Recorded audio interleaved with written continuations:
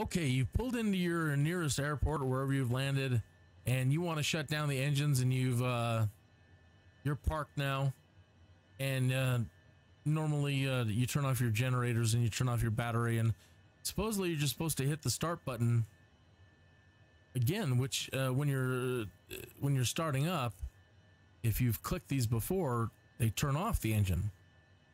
But clicking them now that I've landed and I'm sitting here parked, I'm not getting anything happening on either starter engine. If I turn off the generators and turn off the battery, and I look outside, the engines are still running. And I'm not, getting my little pop-up screen that says you've completed your flight. It's not shutting down. Again, you can see the engines are still running, and it's the same problem actually as we had before with the startup. That's the solution. Even if you cut the fuel off down here and turn the fuel off, and look out there, they're still going. Demon engines, poltergeists, sir. So the solution is the same as before. If you're trying to start up and you start the aircraft and you're all ready to go and taxi away, when you wiggle your joystick throttle, it's unresponsive. All right. So the same thing is going on here, but in reverse. For whatever reason, when you put your throttle all the way down into an idle position, it doesn't lock all the way down. You have to grab each one and pull them down into, I guess, a locked position. So now watch. Pull and pull. The throttles now go to 0. If I turn these things back on, we'll now be able to, if we even look outside, these things should be spooling down.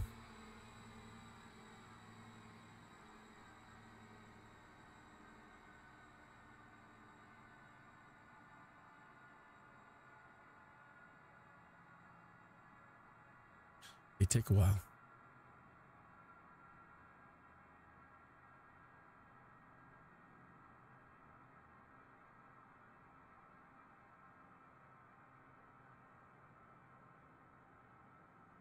Highly efficient, sir. See, now they're starting to slow down and stop.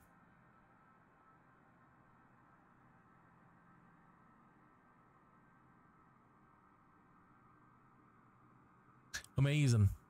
Okay, so we look in here again, we can see that they are now,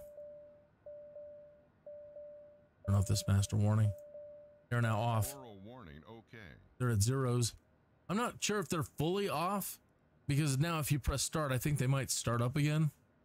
Let's see here. Yeah. So click it off.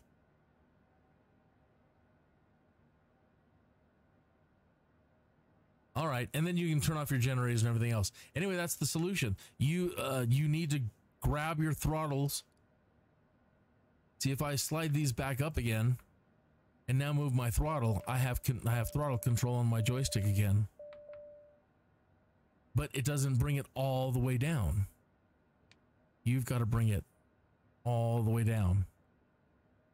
Same thing, after you've started the plane up and your joystick is unresponsive, I'm trying to, taxi out of here and nothing's going on. Remember, you've got to pull these up. And then it gives your joystick authority. All right, hope that helps.